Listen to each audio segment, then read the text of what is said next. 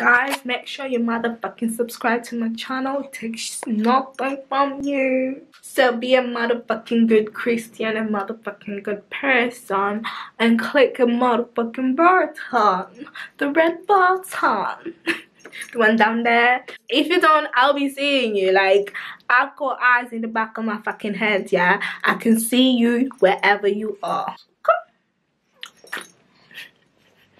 My cat is saying, bitch, why you lying? Why you lying, bitch?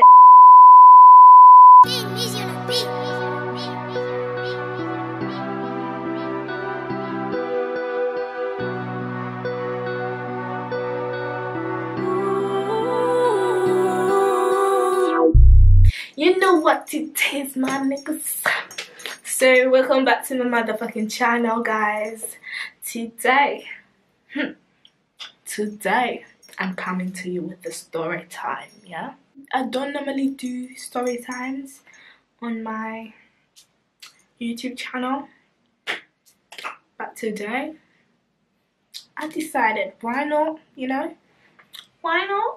Because I've got some really funny stories to tell. Like, keep up with me, yeah? Okay, so basically this story time was way back when I was in college time. Damn, them days, I missed it, but yeah, what can we do? Can't go back. So them days we used to think we was bad, you know. Well, I used to think I was bad. Because back in secondary school, yeah, me and my friends used to, like,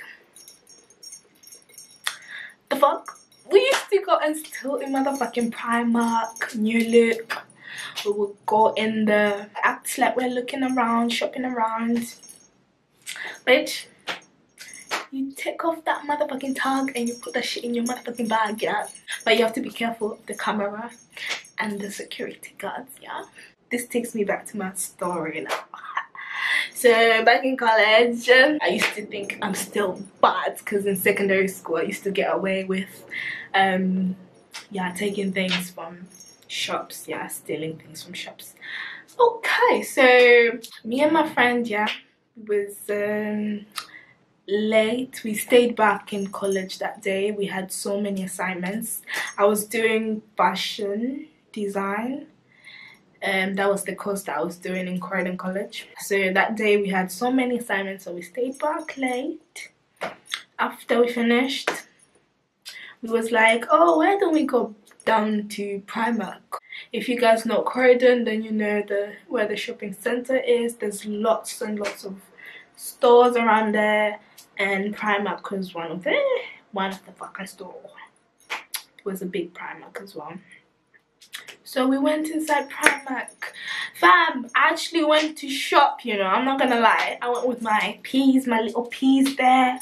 I was gonna shop around, I was looking for things. So I just shopped around, picked anything that I wanted, and we paid for everything. So by the time we're getting to leave, fam, we're leaving.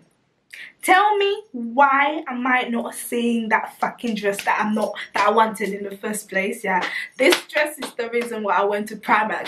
Now I'm thinking, fuck, I've already paid for the shit that I got, yeah, and then now I'm seeing the dress that I wanted.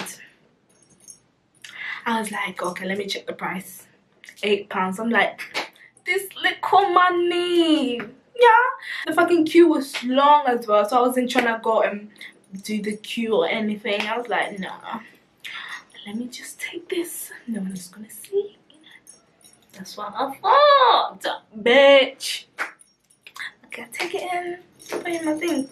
I'm walking, me and my friend, yeah, we're walking to the fucking exit, yeah.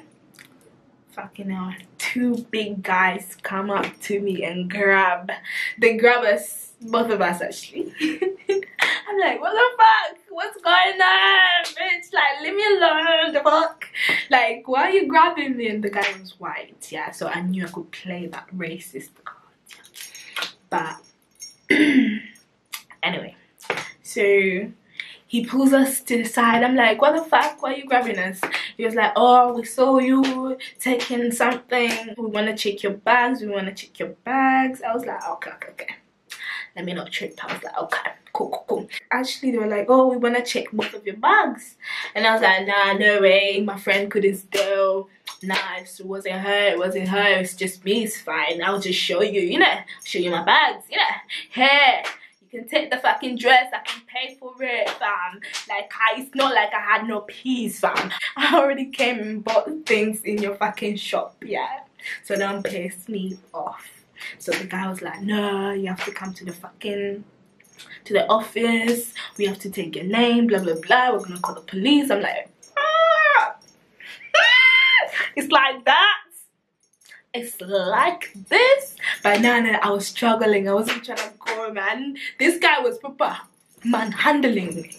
He was manhandling me.